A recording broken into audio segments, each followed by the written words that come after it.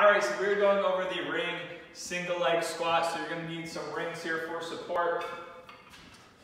Now from here, what you're going to do is kind of get into a squat stance, similar to how I am.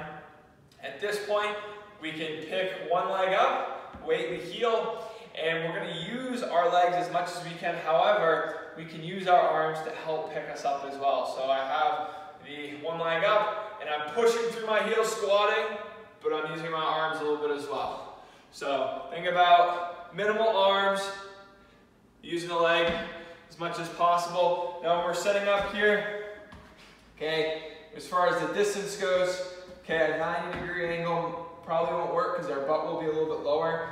You're going to have a closer grip, but basically you're shooting for vertical shins. So notice my shin is vertical, okay, exhaling up, pushing, and there we go. So I'm going to do a few repetitions for you just so you can see it.